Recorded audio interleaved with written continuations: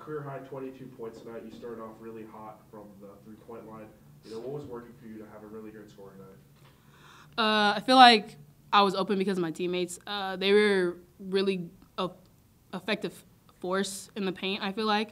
And so because they were such, clogging up the paint and things like that, they were able to kick it out to me. And so I was able to get easy and open shots. Sorry. Why do you think Coach was drawing up plays for you down the stretch? I wouldn't necessarily say he was drawing up plays for me, but I guess when I was having a hot hand, all of my coaches were telling me to just go score. Like, if they couldn't stop me, just keep going at them. Did Lindsay's foul trouble change the course of the game, and how did that influence you stepping up into a bigger role? I wouldn't say that her foul trouble necessarily made me go harder. I would say that it's always easier to have Lindsay on your team, out on the floor with you. But most definitely, I would say it just made me realize somebody has to be another threat on the floor.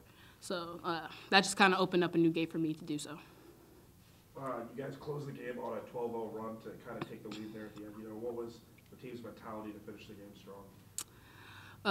When you've been losing a couple of games, that one win definitely feels a lot better. So our whole mentality was the game's not over. It's not over till the buzzer sounds. So down the stretch, we were just get one more stop, and the game will be over, and then we'll have that win.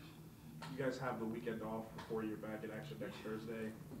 What's the plan just to rest up over the next week or so?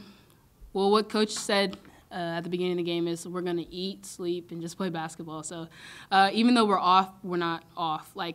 Technically, we're off, but as players, we talk to each other. We talked about it. We want to get in the gym together because we want to be better.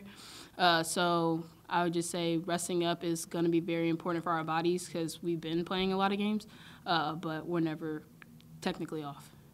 How do you balance, I saw Coach telling you sometimes to keep it simple, but how do you balance keeping it simple with, some great passes that you have, especially when added down the stretch? I guess I don't know what simple is sometimes. That's kind of a problem, something I need to work on.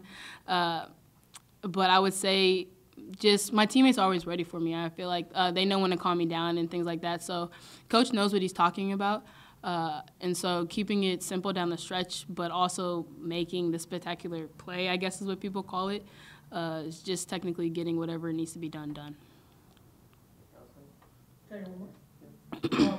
Birdie's a great point guard as well, but you played most of the game running the point. How is that burden, that responsibility, something you love taking? I wouldn't say necessarily it's a burden. I feel like it's actually an advantage. Playing with Birdie on the floor means a couple times I would actually leak out in transition and she would get the ball. So I feel like it kind of throws teams on the edge because they're not exactly sure who they're picking up in transition.